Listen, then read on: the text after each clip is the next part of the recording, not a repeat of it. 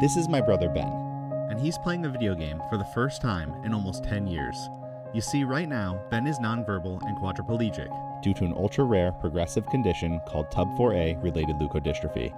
But when he was younger, Ben was a gamer.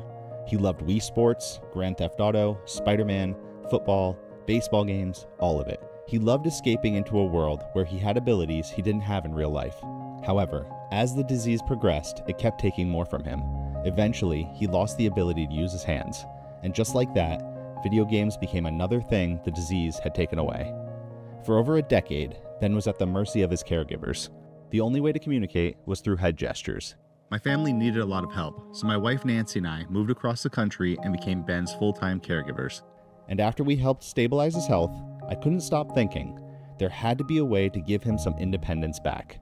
So after a bit of research, I started building something. With the help of ChatGPT and a lot of trial and error, I created custom software that lets Ben choose his own shows, communicate, and yes, play games again, all using just 2 buttons he can click with his head. I started small: tic-tac-toe, trivia, word jumble, and a solo version of concentration.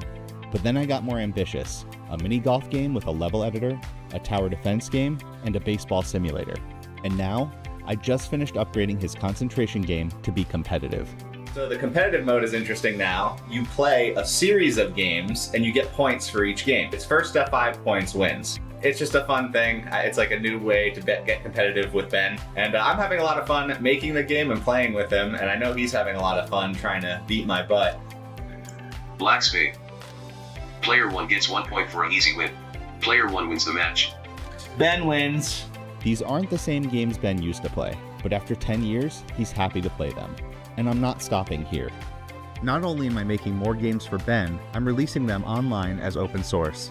My mission is to build a free library of 1 and 2 Switch games for people like my brother, and I want to invite others to play, contribute, and help create games that are fun for everyone. If you believe in this mission, a like, comment, or share really helps.